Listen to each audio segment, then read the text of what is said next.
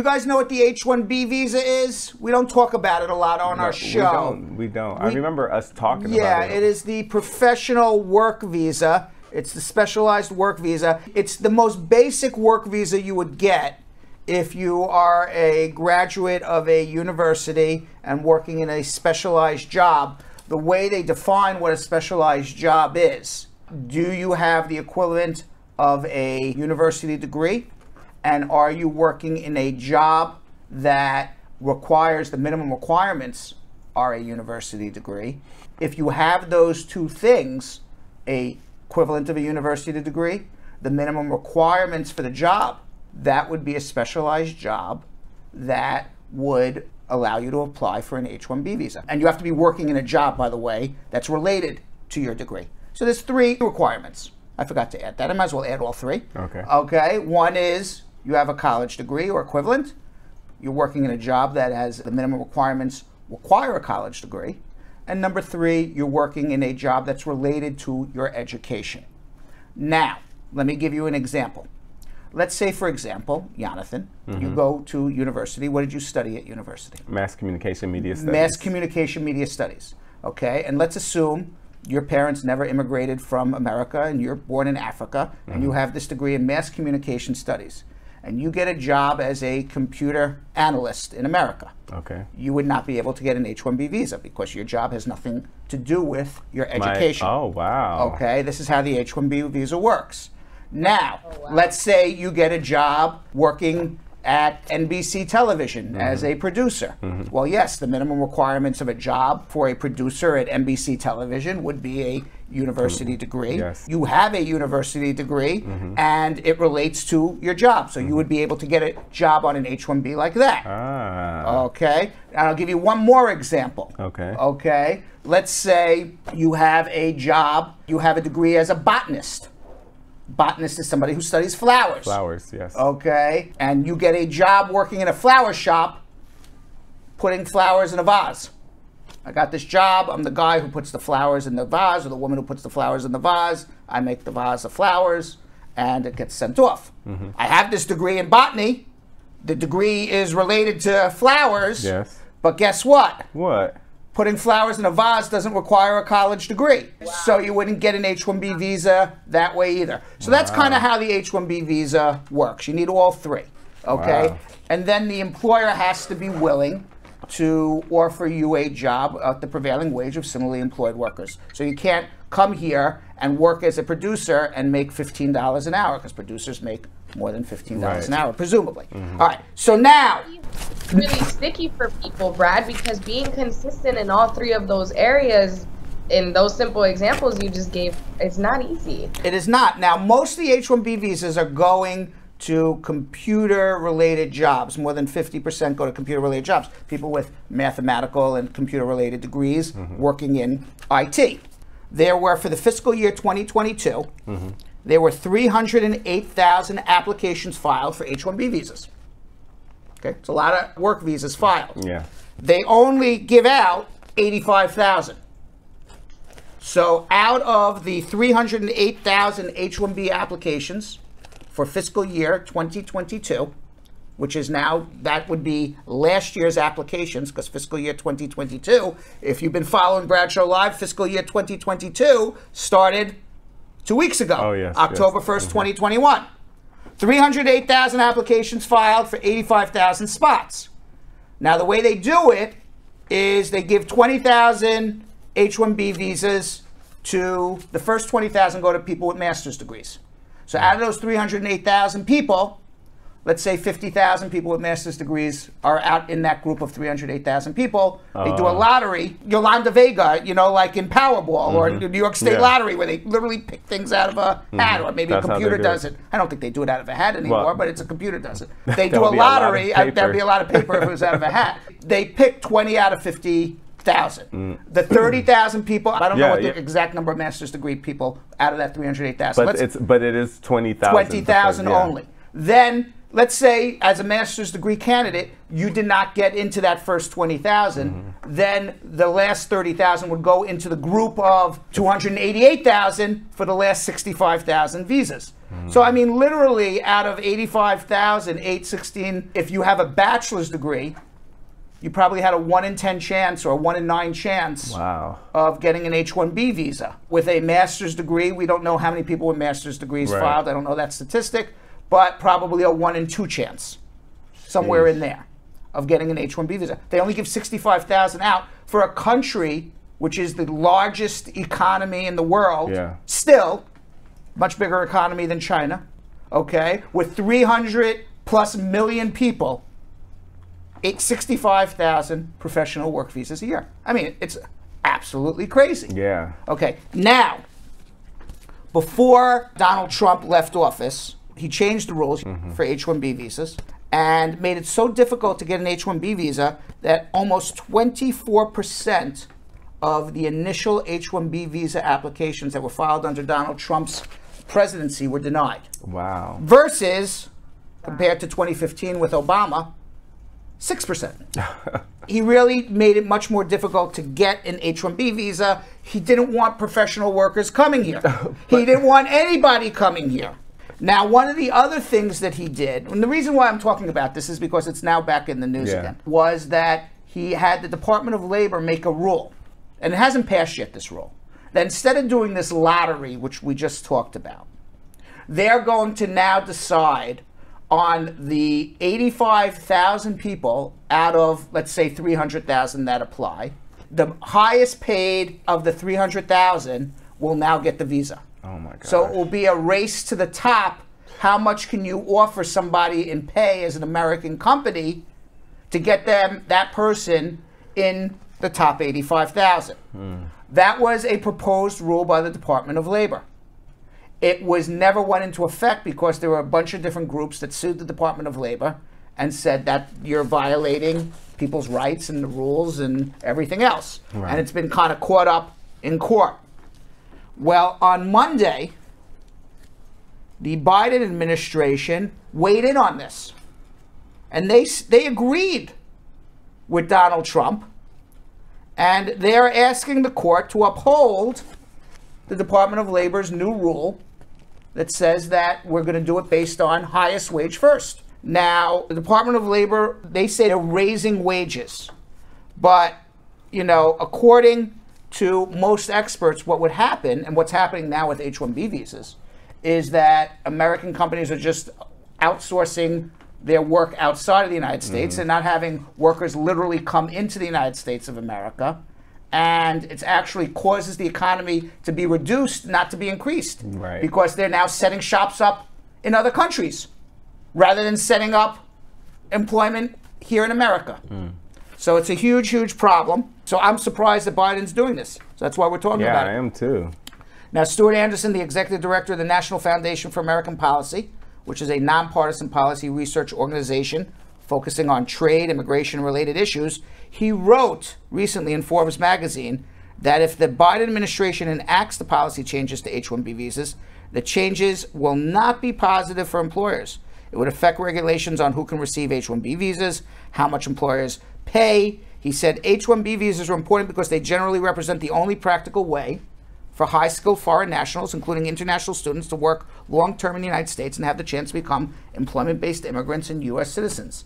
In short, H-1B visas, nearly everyone from the founders of billion-dollar companies to the people responsible for the vaccines and the medical care saving American lives, would never have been in the United States.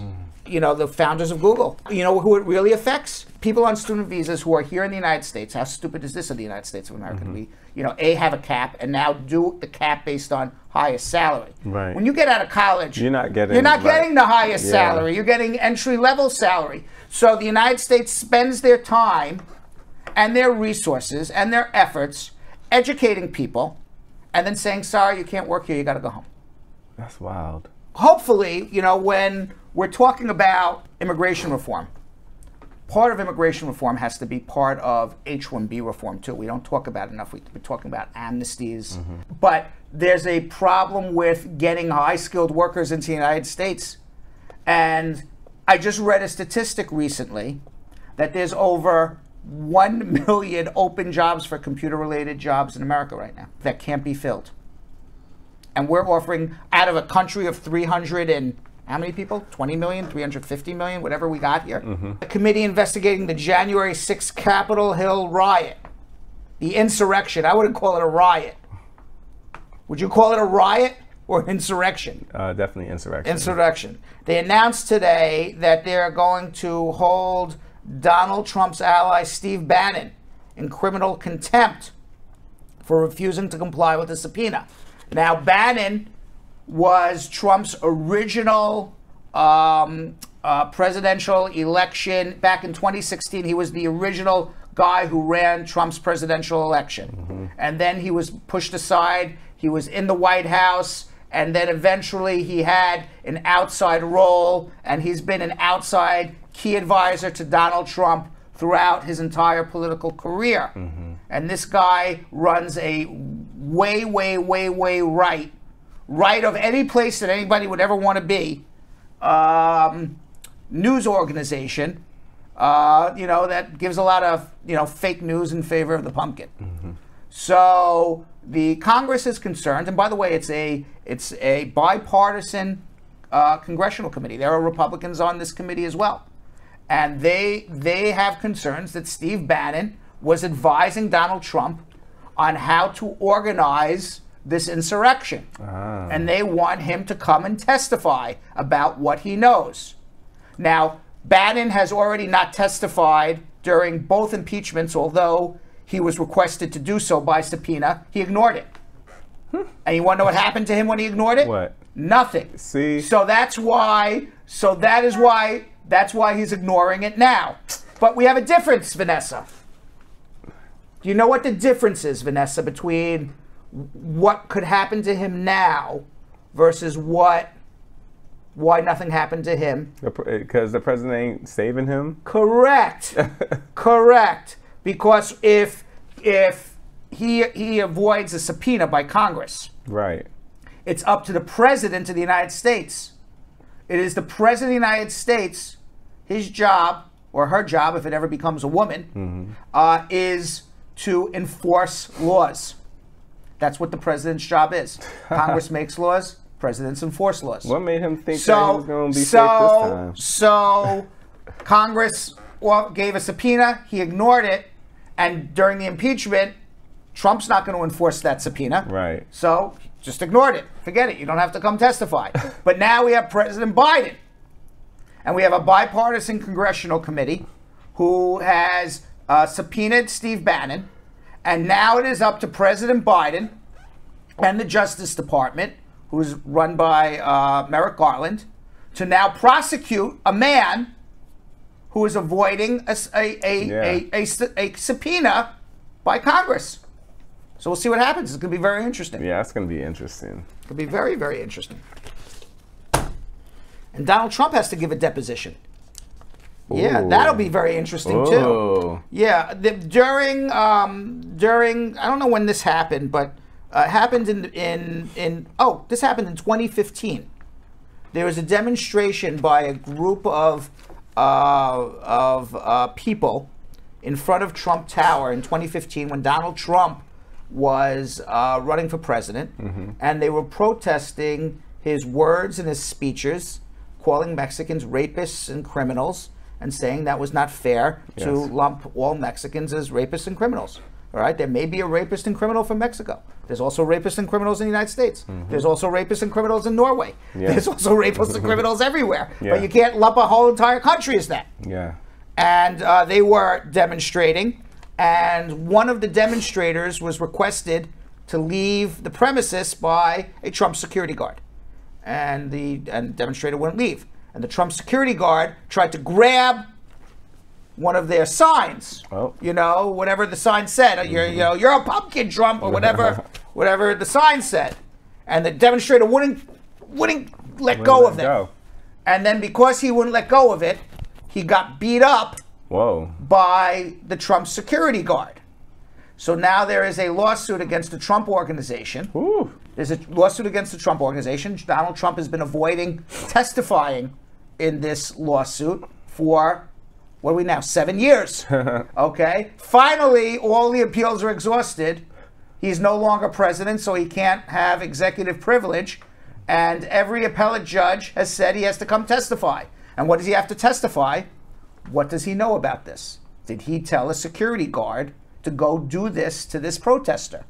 How did this security guard get the order to go down to the street, rip the sign out, and beat this protester up? Yeah. Because he was beat up by a Trump security guard. Who gave that order?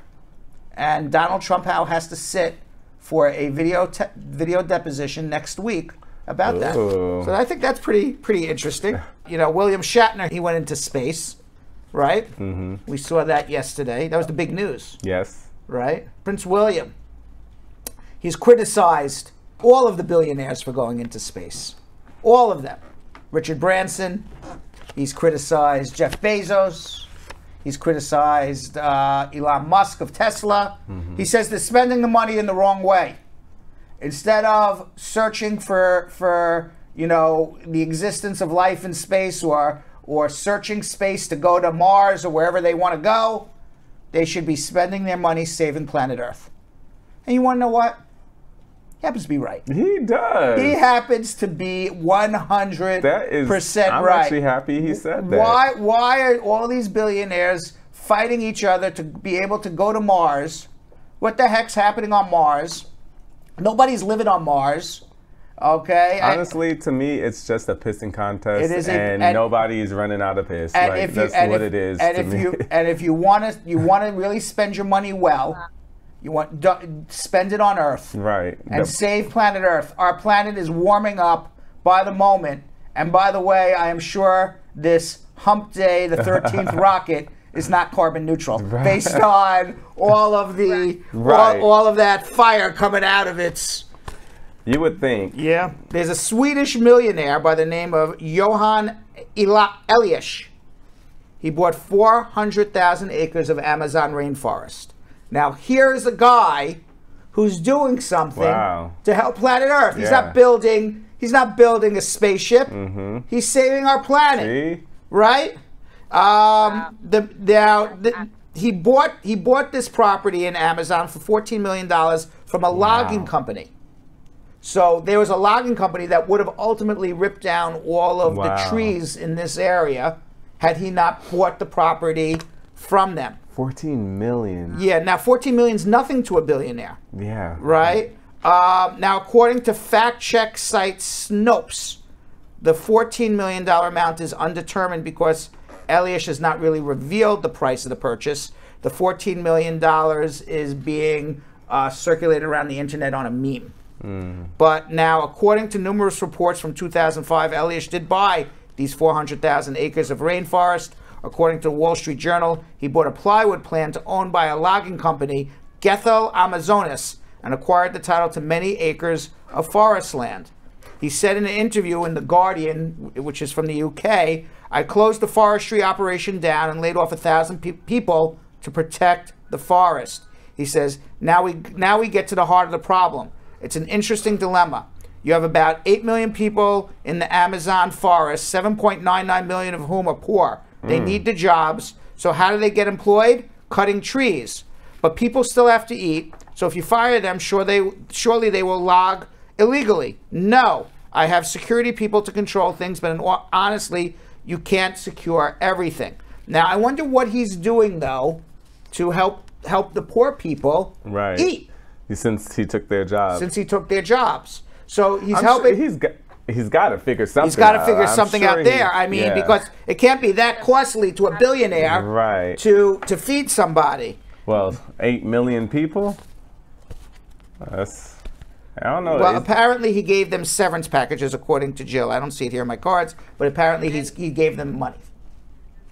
Yeah, and in the end, he has this entire land now, and it's a matter of like who's going to maintain this land. It's not going to be this gentleman. But if you can buy, he gave the farm workers, by the way, generous severance packages. At least that's what he claims. Now, if you can buy 400,000 acres of Amazon rainforest for $14 million, surely Jeff Bezos and Elon Musk and Richard Branson can put together $5 or $10 billion to buy the whole freaking rainforest. Yeah. And then and give all the people in the Amazon enough money to live and eat. Yeah. I'm sure they have that money. And it wouldn't put a dent. Yeah. Wouldn't put a dent in their savings. So Jeff Bezos, the winner of the next crew versus squad contest, whenever that will be. We don't want your freaking spaceship anymore. We want you to make a donation in honor of Bradshaw Live and the winner of the crew versus squad game to save the Amazon rainforest, which is really what you should be doing, damn it. Here. Right? Here. Yeah. Tell him, Brad. Yeah. And you want to know what, Vanessa? You don't ask, you don't get. So we're telling them what to do. All right. And coronavirus. And by the way, there's some memes. Let's see. Geriatric Millen said in a meme, your turn to purchase land to stop deforestation. And Caroline said, yes, no more wasting your money. So, I mean, people on the internet, we're not just saying this. This is coming right from the internet. Yeah. All right. So maybe if enough people on the internet got to keep on saying it, maybe they'll start doing it. Yeah. 44.6 million confirmed coronavirus cases. There was an interesting article in the New York Times today. It said, you know, when we had our first lockdown last winter, everyone's concerned about lockdown in the winter because especially in the Northeast and, you know, across the northern states, that it's going to be cold, everyone's going to be inside, and coronavirus is going to, you know, go flying around inside. That's how most people get sick. But there's an interesting article in the New York Times today that was saying that because more than 70% of the United States population is either already contracted COVID or is vaccinated against COVID, more than 70% now. And they're now going to start to allow children ages 5 and up to get vaccinated very shortly. The jury is out. There are some experts who are saying we still have to be very wary. We could have another outbreak of coronavirus. And there's others that are saying maybe the worst is behind us. What do you think, Vanessa? If you're using your scientific intuition. Oh, jeez. Scientific intuition. One, I haven't fully developed that one. You haven't. I've told you guys before. I feel like it's never fully gonna go away. We just work around it and see what we can get. But I have no take on this, honestly. I'm just taking it day by day. Now, scientists, the ones who say you still got to worry, Britain and Israel have higher vaccination rates, and they're still struggling with outbreaks. But many scientists say, you know what, maybe the worst is behind us. I hope so. I don't know what to believe, but we obviously all still have to be. Very is behind us, though. Like the fact that we had no solution, or that the world had to shut down because we had literally no idea what was going on. That is the very worst.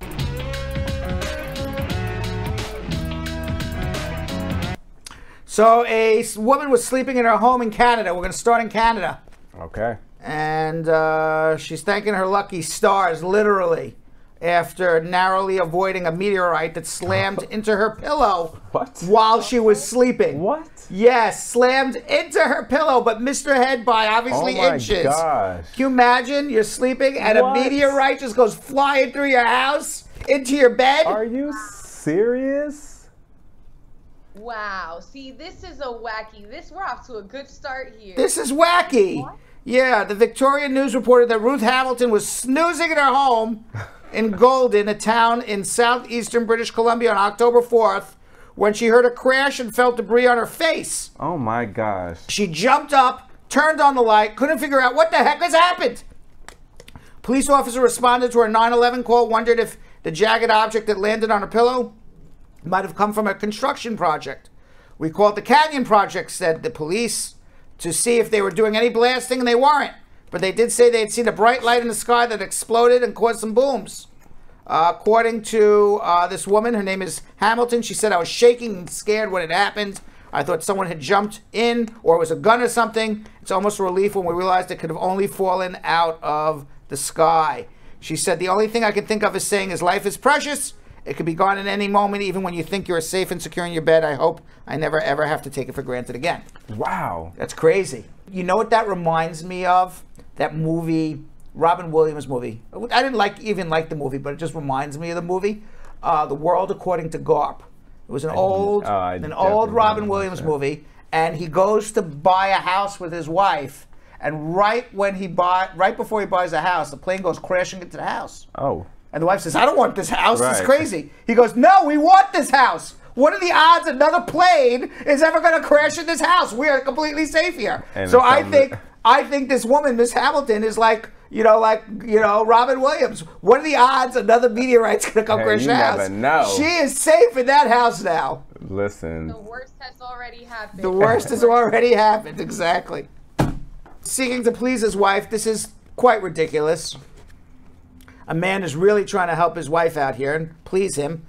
She wished to have a more diversified view from their family house. So a Bosnian self-taught innovator has built a rotating house. What? Allowing her to watch the rising sun in one moment, and then once the sun rises, to turn the house so she could watch the people walk by on the street. That's ridiculous. He says, I got tired of my wife's complaints. That's hilarious. That part is actually hilarious. I'm going to tell you something. She had to be complaining a lot for him to do this.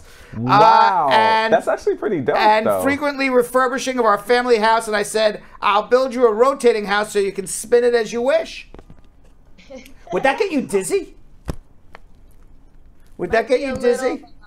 Motion sickness. Like a I little don't know. Yeah, I don't know. I mean, there was a restaurant in Times Square at the Marriott Marquis, and it circles around. But you don't feel it. You don't feel it. It's really slow, but you know that what? That one looks kind of fast. Yeah, that one looks a lot fast. You know, I'm thinking like I'm like trying to eat some cereal, and the spoon is like, stop rotating I don't think the it goes house. that fast. Can you imagine? Can you imagine if it's going that fast? You'd throw up. Yeah, no. I think it's actually a really dope idea if it goes super slow, and then you probably can like. What would happen if you're in the shower and he just turns on the house and starts spinning like that? You go flying, the water's like all over the place. I mean, that'd be a bad comedy movie. I don't know. So many questions. So many. Yeah.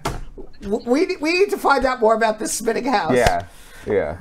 Meanwhile, archaeologists in Israel. They uncovered what they believe is the world's oldest wine factory.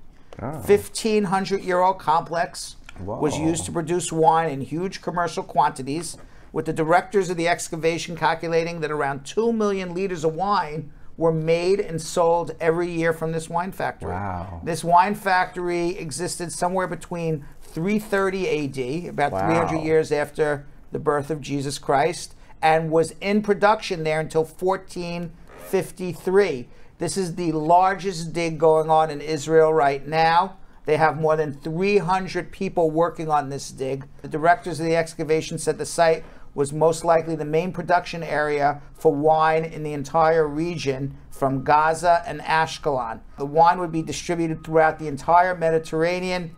It was a prestige product which was liked by many members of the aristocracy during this period, and some amphorae, known as Gaza jars, were discovered intact. Rare Persian wine presses, older than the complex itself, 2,300-year-old wine presses were also found at the site. That is wild. That's actually pretty dope. That's pretty cool. I love history. 2,000 years ago, they were making wine in a factory. You think it's just a guy stopping on some wine the way they drank wine, I see it every time on every 300 and all the old school. You see all the gladiator movies. They're always drinking wine, it's right? always wine. I'm like, did they ever drink water? So maybe not. I don't know if they ever showered back then. They're always dirty. In wine. They're always dirty and drinking wine, right? They are always dirty, drinking wine, and just living life. I would not have wanted to live that during. I'm happy I'm in this age. Are you happy you're in this age? What the heck did anybody do at night when there were no lights? Right. What the heck? You know, all right, it's dark now. Can't read nothing. Can't read. You're just sitting in the dark. So many questions. A lot of questions. Can you imagine? Can you imagine you just sitting there? That's quick. Are you there? Yes, I told you I'm there 10 times already. Shut up. Well, actually, I mean, like, it's just, if you really think about it, though, could you imagine not having your cell phone to just walk you down the street because you have no navigation? Yes, I can, because I had to use MapQuest, or I had to, like, just, like, read a map. I could imagine life without a cell phone, because I lived half my life without a cell phone. Right, but, like, people today, like, this new generation that they were born with cell phones, they're saying the same thing we're saying about, could you imagine no light? Because, like, they have never had a life without cell phones. Right. So I'm sure they enjoyed their life just as much as we are enjoying ours. We just can't not go back then. I don't know. But maybe it would be like a Bill and Ted's Excellent Adventure. Oh. We just go back in a telephone booth for like a day. Yeah. We grab Julius Caesar, bring him back, and interview him here on Bradshaw Live. That would be crazy. Boy, all my 80s that was movies. My show. That was your show? Bill and Ted's Excellent Adventures. Right. No way, Ted. Well, a movie. It was a movie, yeah. It was a movie. A couple movies there. Yeah, they came out with a new one now, but I didn't see the new one. Is it with recently. The original cast? The original cast, yeah. Oh. I think they were dads, Ted and Bill, at that point. Really? Yeah. Oh, I would actually see that. What was your favorite movie growing up? And that's quickly. I never asked you. Home Alone. Really? Oh. Is it the first one in Chicago, or the second one when he's lost in the Plaza Hotel? Oh, the Plaza Hotel. Plaza Hotel. Oh, you're a New Yorker. I'm the first one, Chicago. Original. They're both coming back very soon. You'll see them soon. We watch it every Christmas Eve.